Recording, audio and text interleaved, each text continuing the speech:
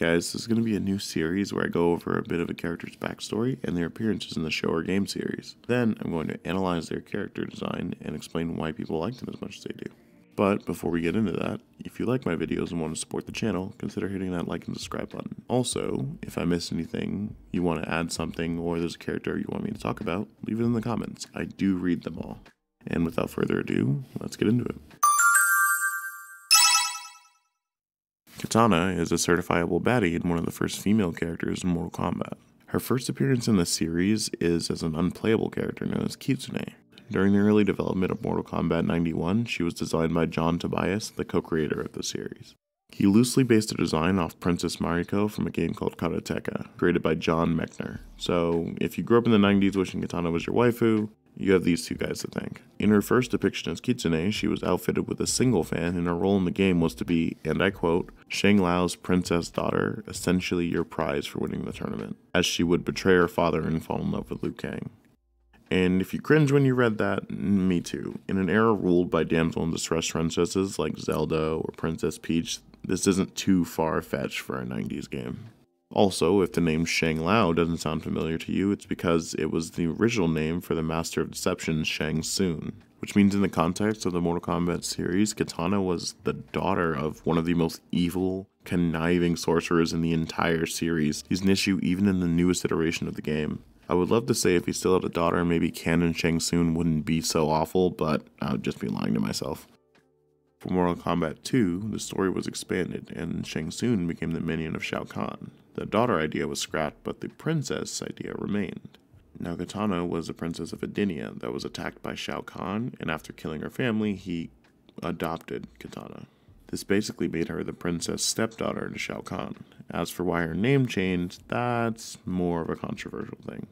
As some of you may know, Kitsune is the word for fox in Japanese, and being such, the name was rejected, as the name of the villains at the time were Shang and Shao, which are more Chinese in origin. Another name was proposed was Kitana, but as that's also Japanese in origin, it was also rejected. So what they decided to do was to mix together Kitana's original name Kitsune and her new quote-unquote name Kitana, making the name Kitana, which still doesn't sound Chinese, considering they're both Japanese names, but they thought sounded, and I quote, generically Asian enough. Moving on from that bit of racism. Now I know Mortal Kombat in general is a vague amalgamation of Asian mythologies, but by Talos is that a bad look for your character's origin. Now for when I do these videos, typically I'll be leaving a bit of backstory here.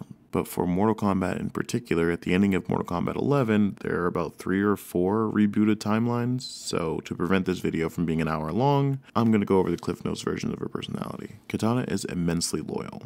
Unfortunately, that loyalty was given to an evil overlord because she thought that was her father at first. After being free to make her own decisions, it's clear that she truly cares about people, especially a specific fire-wielding monk. Her plot lines throughout the games are pretty consistent. Either she wants to restore Edenia or end the conflict among the realms. She pretty consistently has love for her mother, and she has a sister-like friendship with Jade that adds dimensions to her character. That and her budding relationship with Liu Kang, which is not as much of a will they won't they as much as it is a can they under these circumstances kind of thing. Also, she's about 10,000 years old, but she looks like she's in her late 20s because the Edenians age incredibly slowly. Now on to her character design. When it comes to silhouettes, the thing that makes Kitana stand out from everyone else is her bladed fans, especially in Mortal Kombat 2 where Mileena and Jade were basically palette swaps of her. Speaking of Mortal Kombat 2, her classic outfit was a blue mask, a blue leotard, bisected by a black sash, long gloves, knee-high boots, and a headband all in that same matching blue color. And of course, her blue bladed fans.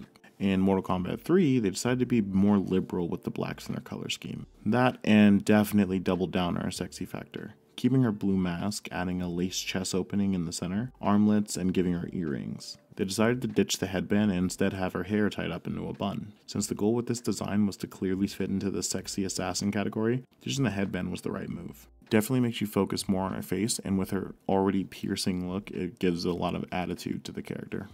In Mortal Kombat Deadly Alliance, Unchained, Armageddon, and DC Universe, her outfits were for the most part the same. Her leotard was now a blue and black color, still somewhat keeping the lace chest opening from MK3. Now though, instead of being a one piece, it's bisected by a brown belt. Instead of her blue boots from the last 2 iterations, she now has black knee-length heels and blue thigh-high socks. Her armlets and earrings from MK3 were kept, but her hair grew tremendously.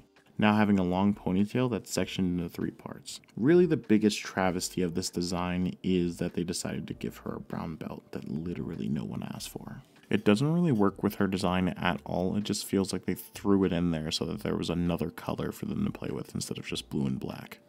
In MK9, or Mortal Kombat of 2011, whichever you prefer, they really doubled down on her sex appeal. She now wears a cerulean halter top with silver trimmings that has an opening in the middle that is laced together with strings. I do like the reference to the MK3 design in this look, but it really doubled down on the fact that she isn't wearing very much. She wears a black thong with a cerulean loincloth that has embroideries on the center panel. Her blue mask now has subtle embroideries that match her loincloth and her cerulean arm guards. Her hair isn't quite as long as it is in the previous game, but it was still quite long now. It just flows from her ponytail instead of having the previous design. And in case you forgot she was a princess, she now wears a coronet, which is a small crown that you can see at the top of her head. So this is mildly me being a degenerate. This is my favorite of her designs. She looks absolutely stunning. They perfectly balance her attractiveness with her being incredibly deadly in the game. Because if you're going to stunt character design to make a character sexy, do it successfully, not just throw a bikini on them and call it a day. And her design in this one is so much more than just a sexualization. The unfortunate part for me is that my favorite design is followed up immediately by my least favorite of her designs, which is in Mortal Kombat 10. In MKX, Kitana wears a blue top with silver armor that covers her shoulders, arms, and breasts. The top has multiple holes revealing her side and midsections. She wears baggy blue pants with holes on each side, exposing her thighs, dark blue gloves, and brown boots. Her hair is held together by 2 side braids and 2 pins in the center. This design is a mess. It is very unclear if they wanted her to be sexy or to be a warrior. For the most part, she is a revenant in this game, so I'm having trouble understanding why she would be sexy or what purpose the armor would serve. If you want her to be a warrior, have more secure placed armor. Even do the breast armor corset if you want that, but this armor design serves no purpose, and the sexy thing they tried to do for the top and pants do not work. I feel like this design's sole purpose is to annoy me and look ugly. There's no theme, and its vision and design is ultimately aimless. Now on to the newest game. Kitana wears a blue and black corset top with blue and black pants. She has dark blue gloves and is now sporting small heels. They did keep some of Mortal Kombat X's designs with the armor on her knees and shoulders, but the armor here, while still not really serving a purpose, doesn't disrupt the design and instead adds to it. Her hair is once again in a high bun, but now is held by a single hairpin, and something we haven't seen since her MK2 design, she now has a headband again, which I think is a wonderful reference considering all the time nonsense that is happening in this game. One thing you also may notice, Kitana is considerably paler than her last couple iterations. I don't exactly know why that is the case, but I do believe it's to make her look more Asian, as her past designs were pretty racially ambiguous. Though I don't really know the reason they decided on this change, I think this version of her is going to be how she looks in future games.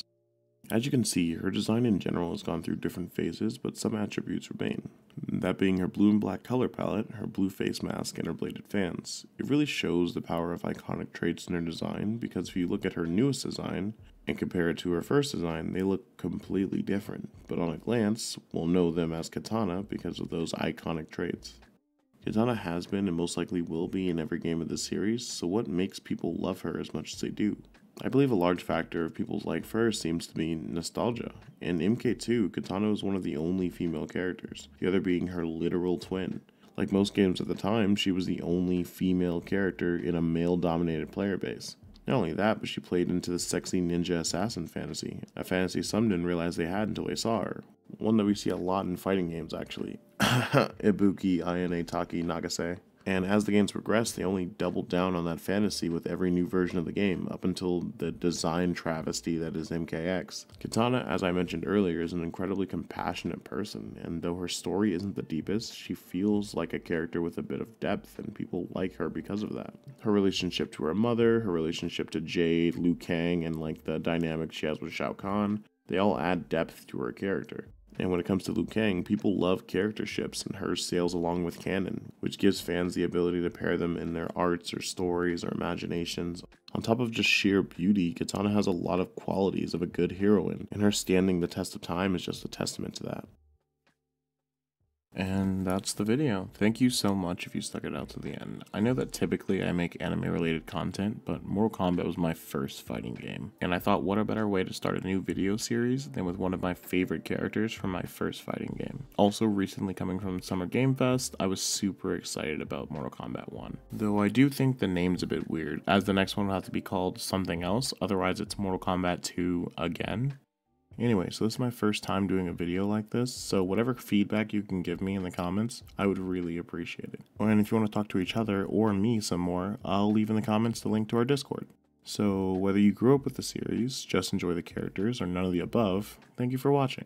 Make today better than yesterday, and until next time, I'll see you later.